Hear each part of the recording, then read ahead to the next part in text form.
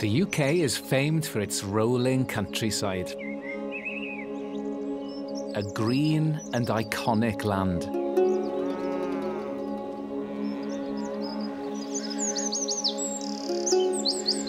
But this apparently green land is in trouble. Major incidents have been declared. The flood siren has sounded again. 40 days without rain. This is a severe drought. Yield reduction of about 50%. There's undoubtedly the feeling that it's either nature or it's food production, and never the twain shall meet. And I think it's the complete opposite of that. As climate change gets worse, as nature and biodiversity loss gets worse, those services that the ecological system provided us becomes sacrificed in a way that we then have to pay for. For farmers, the implications of this period have been devastating.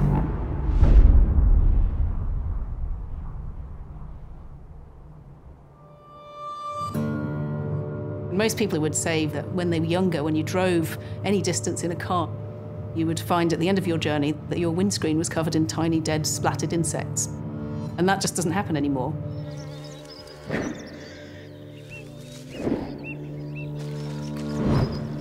What's happened in the 20th century in agriculture is that we've developed a whole load of chemistry, chemicals that kill insects, insecticides and pesticides. The use of pesticides and fertilizers has become so routine that their damage to our soils, waterways, and nature as a whole has not been recognized.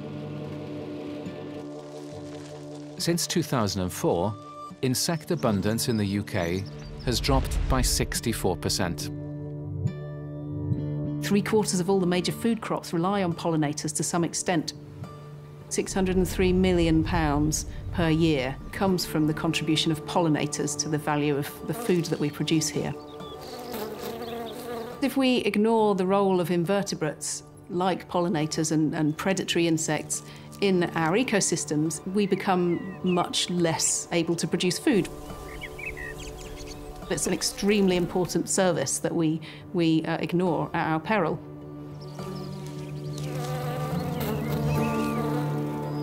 It isn't just insects. Everything we need for food production and our survival relies on there being an abundance of nature. Biodiversity is the foundation of life. The food we eat, the water we drink, the air we breathe, the carbon storage we need. Nature is underpinning pretty much every aspect of our society, economy, and indeed civilization. But the reality is that actually we're one of the most nature-depleted countries in the world. If we restore nature, it will help us tackle some of our biggest challenges.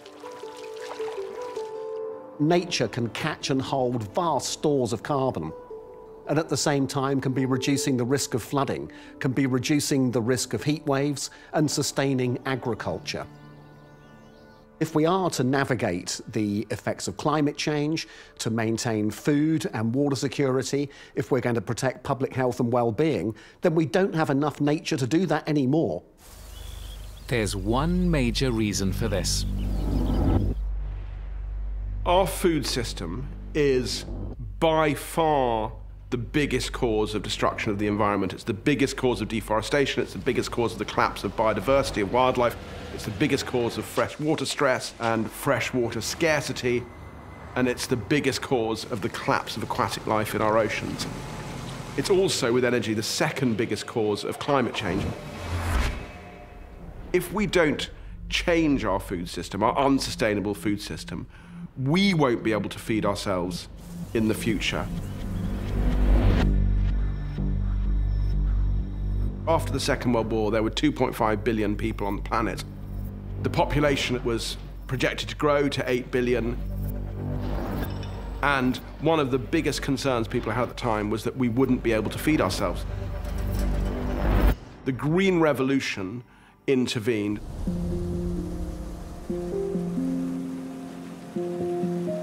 And this was a way of farming which took high-yielding forms of wheat and rice and maize, combined them with nitrogen fertilizers, pesticides, and new methods of irrigation that meant that we could feed those 8 billion people off the same amount of land that used to feed 2.5 billion people, and in fact, produce almost twice the number of calories per person on the planet.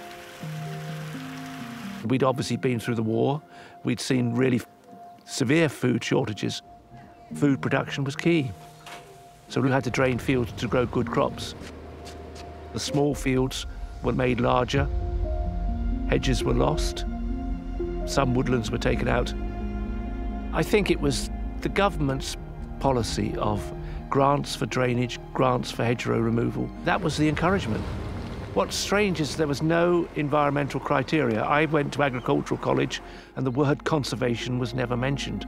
We were sent out as young farmers to bring every square metre of land into production. That's how it was at that time. What we now realise is that in creating those huge yields, we have driven nature off the land and we have crashed our ecosystems. I can remember as a little boy, the biodiversity on farms was just amazing. You'd see flocks of starlings, sparrows everywhere. The bird life was out of this world compared to today. We have unwittingly made farmers the villain in this story. All they were doing was doing what the state required of them. 71% of the UK is farmland, rising to almost 90% in Wales. But much of that isn't even directly feeding us. It's impossible to talk about industrial farming without talking about meat. 85% of the land that we use to feed the UK is used either to graze ruminants or to grow food to feed to animals, to feed us. Only a fraction of our farmland is used to grow pulses, grains, fruits and vegetables for us to eat. Despite taking up so much land, livestock produces just 32% of our calories. We do not need to be growing that much meat. It is an unbelievably inefficient way to feed ourselves. And that really is the single biggest problem. We need some of that land back. Not only to produce food, restore biodiversity, but also to sequester carbon.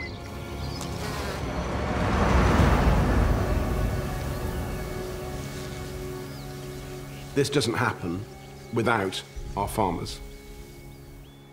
They're the people who understand this land. They're the people we need to incent to do the right thing. The farming practices of the old Green Revolution solved the food problems of the 20th century, but are not suited to the urgent climate and nature loss crises of the 21st century. We now need a new Green Revolution, where food production works with nature. Government and business support are critical in allowing farmers to achieve this.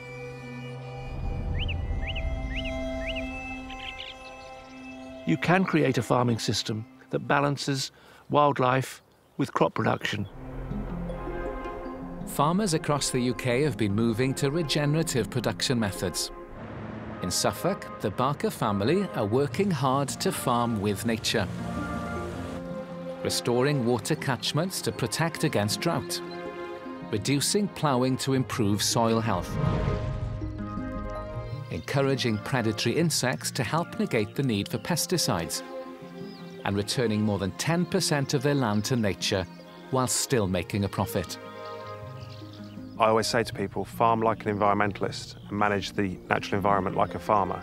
And by that, what I mean is we should be creating a farmed environment that benefits all our pollinating insects and our beneficial predatory insects.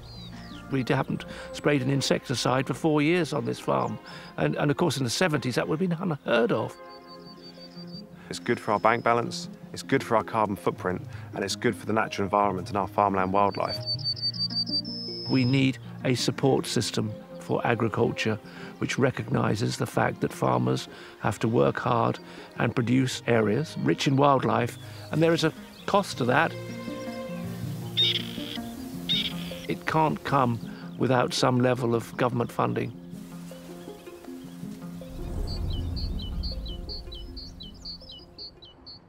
So we have got a situation at the moment where public money is driving change in our landscape, and it's not always change for the good.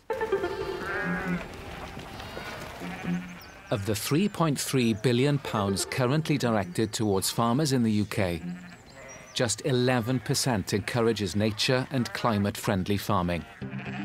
We need to move to a system that is incentivising farmers to manage the land in a certain way, that focuses on production in terms of sequestering carbon, in supporting biodiversity, in providing flood defences, not simply in metrics around food production. It's really important that we pay the farmers to look after nature in a way that reconnects these isolated pockets of natural habitat that we have left in the UK and brings them into a connected network that supports nature at a whole landscape scale. Whilst government payments can incentivise farmers to transition to more nature-friendly farming, international trade deals are threatening to undermine these efforts. Britain has struck its first trade deal since leaving the European Union, and it is with Australia. The cattle at Fenonai Farm are looked after by Ben Jones. Like many, he has worries about the government's latest trade deal and how he'll compete. The Australia trade deal is not actually a very good deal for the UK. It makes no sense to do trade deals that allow food that requires cruelty to animals or the destruction of the environment to lower the price of that food and allow that to come into this country and undercut our farmers. All you're doing is exporting those harms to somewhere we can't see them, and at the same time destroying the livelihoods of many of our rural communities. The right trade deals can connect us and our farmers with the global food market, but have allowed us to overlook a major problem with our own production. We already produce more than enough food to feed everyone in the world. We just don't distribute it very efficiently or very fairly.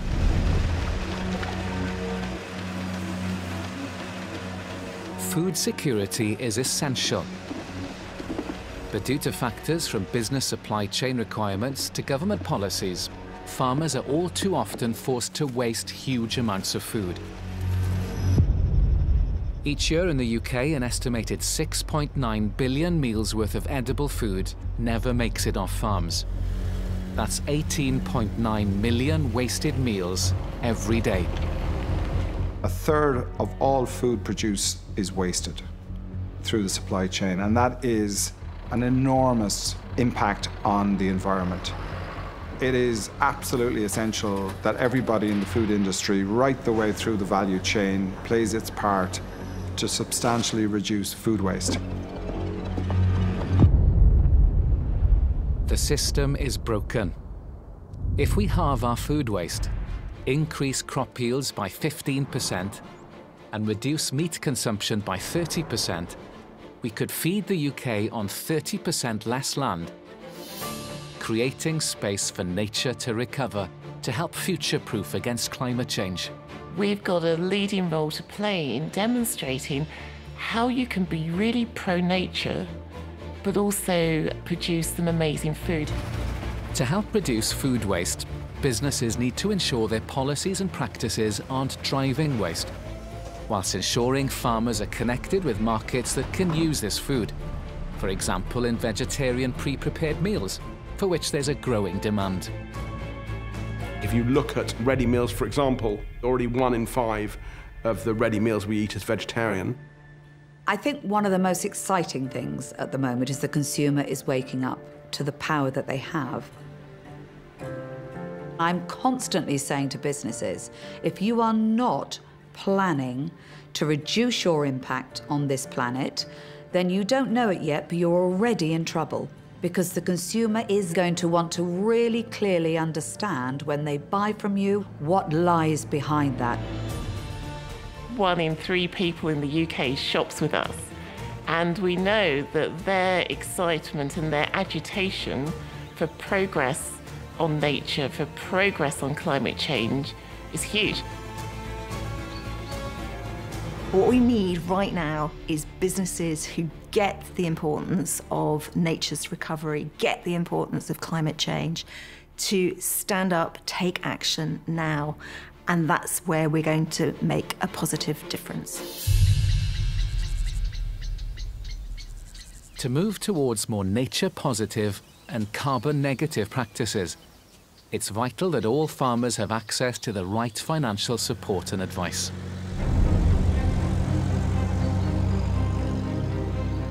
We're one of the largest lenders to agriculture in the UK. It's almost 19% of the carbon emissions on my balance sheet of my lending, and only 2% of my lending. We support over 40,000 farmers up and down the UK. If I want to halve my emissions, I'm not going to stop lending to agriculture. So I now need to develop, having measured it, how do we help make a transition that is supportable, sustainable for the future, that allows us to reduce our emissions, but in a just and fair way. The solution is twofold: improving our current farming system whilst investing in new opportunities. Farmers are generally hugely entrepreneurial in their approach. They're huge adopters of renewable energy and renewable sources. Innovation is providing new ways to produce food. Solar-powered vertical production, regenerative ocean farming, insects recycling food waste, and precision fermentation producing new protein sources. All have the potential to relieve pressure on land. But to reach net zero and restore nature, investment must reach all our farming systems.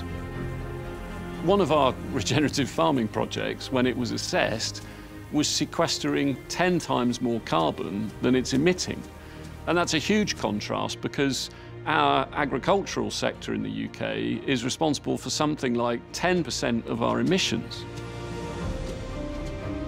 I think financial institutions need to be thinking long-term about how they're supporting farmers in transition, because ultimately the success of their investment and the value of the underlying asset in the land will be better supported if the soil is sequestering more carbon and the biodiversity on the farm is healthier. One of the things that will have the biggest impact, both on nature and on climate change, is how we use our land.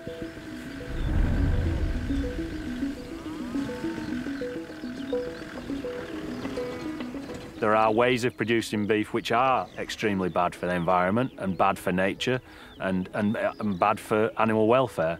But there's also ways to produce beef which are brilliant for all of those things, and we feel that we're doing that here.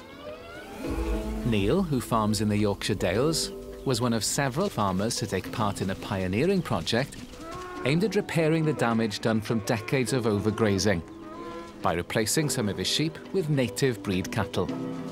They live outside all year round. That winter grazing is absolutely critical to preparing the land for the flowers to come in the spring. By producing meat less intensively, Neil has been able to farm much more in balance with nature. We treat them in a way where they are just part of the wildlife. So there's calves being born out on the hill at the moment, and there's leverets among them, and there's curlew chicks among them, and they're just an extension of that wildlife. So there's quite often the assumption that meat produced in this way has to be more expensive, but that doesn't necessarily have to be the case. Maybe you just eat less meat, higher quality meat, but we just use less of it. If we go back to 2012, when we were still using certain production methods, we know that we were emitting around about 220 tonnes of carbon every year throughout our farming process. In the more recent figures, that's actually come down to minus 94, so we know now that we are a net carbon sink. The more we put nature at the forefront of what we did, we realised that the profitability of the farm improved as well. If we get the food system right, and we have a massive opportunity to do this right now, we could really set things up well for the future.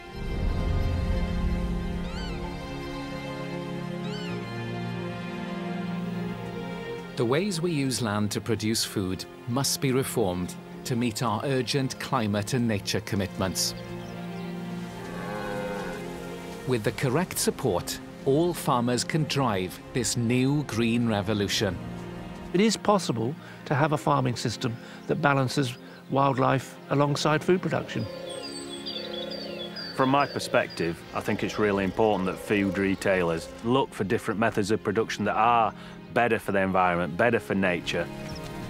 We must design nature back into the farming system to ensure farms remain profitable as they tackle one of the most important challenges of the 21st century: the devastating consequences of a changing climate. We're now literally at 5 minutes to midnight.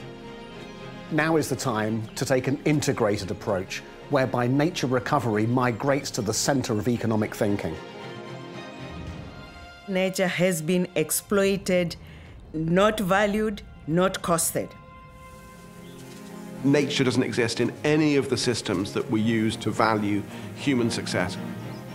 And until we start building nature into our calculations of what makes a successful farming system, we can't be surprised if farming continues to destroy nature. The only sustainable way forward for us as a business, indeed I would argue for any business, is to be nature positive, because without being nature positive, ultimately you can't be profit positive. There's tremendous opportunity in this. We've seen it with net zero. A whole industry's blossomed. We now need to see the same thing happen with nature. At the end of the Second World War, we've been asked to be farmer heroes with regards to food security. Maybe now we're being asked to be farmer heroes again with regards to climate change and to nature's recovery. And I firmly believe that we can do that.